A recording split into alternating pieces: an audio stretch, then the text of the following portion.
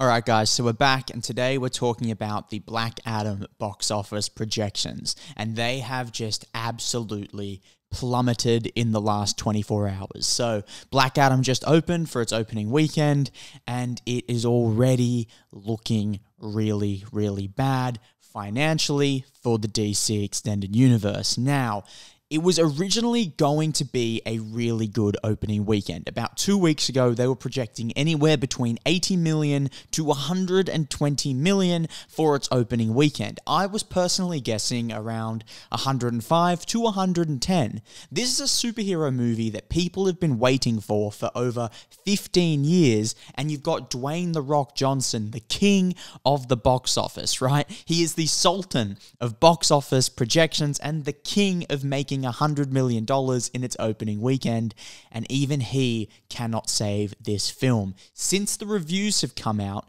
it has dropped from not just 75 to 70 or to 65, it has dropped to $50 to $60 million in its opening weekend.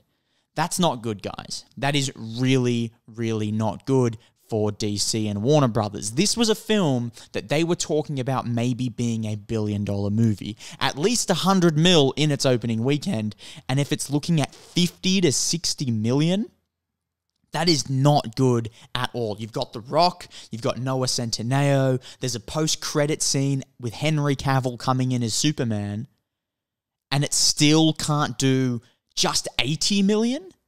It's projected to be 50 to 60 million because of the reviews, because the reviews have not been good.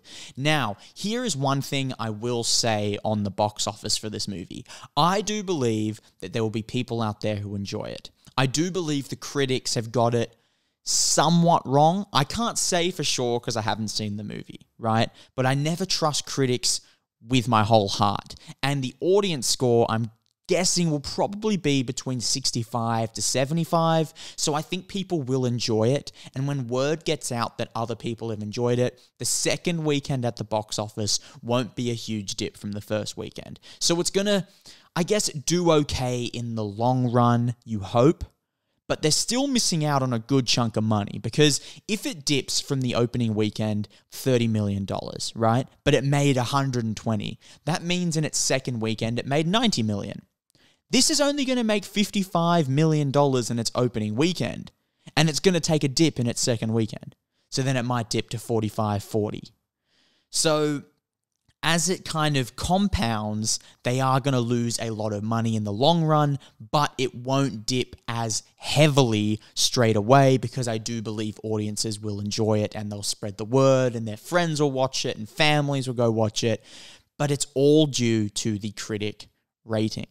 And the critic rating, as I mentioned on my previous video, all says that the CGI is great, the action is great, the acting is great. It's just missing a story, which has been, pun intended, the story of the DCEU the whole time. They always nail everything bar the actual story of the film, which you should say is the most important part of any movie, right? And where Marvel completely trumps DC in any shape of the matter, like in with the actual story, they get great writers in there who write incredible films. Now, that's where DC has always lacked, and they haven't learnt their lesson, and now they're paying the price when they cast The Rock. There's a post-credit scene with Superman as Black Adam, and that's a movie everyone's been asking for over a decade, and it's only going to do 55 million because the critics went and saw it and didn't give it a good review because it was lacking story, which they should have known from the beginning.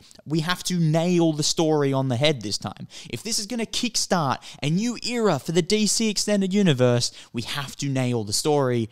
And once again, they didn't focus on it as much as the other aspects of the film. Now, that is honestly just such a letdown. Let me know in the comments what your thoughts are on the box office projections.